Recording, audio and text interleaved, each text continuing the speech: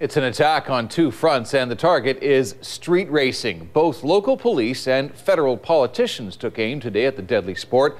One police say recently claimed the lives of an Oak Ridges couple out celebrating their anniversary.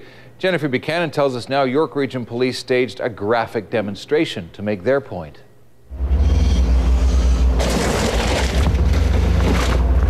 It was a message aimed directly at street racers today.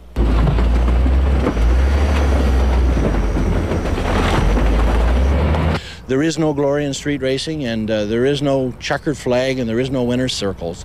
Everybody's a loser when you engage in street racing. For the first time ever, in an effort to stop street racing, York Regional Police, joined by Attorney General Michael Bryant, destroyed two heavily modified cars, which had been stopped and seized for racing through residential streets in Markham and Vaughan.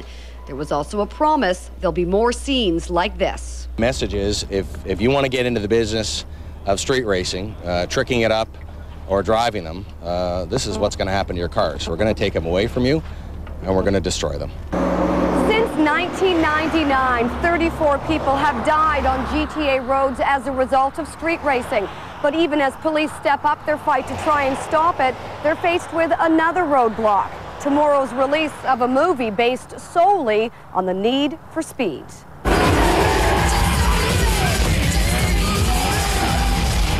It's the Fast and Furious 3, and police say they saw an increase in street racing after the first two came out. It is having an impact on our ability to get the messages out that this is an unhealthy lifestyle choice. Carbon fiber hood, intake, strap bars, sway bars. And it's a lifestyle 24-year-old Mark Lee knows all too well, but defends slightly. While he admits to having $20,000 worth of modifications to his car, he says he only races on tracks. Unfortunately, he also knows of many friends who don't. I guess it's for the thrills, and they just want the excitement, you know, on the street, but they don't even care about other people's life.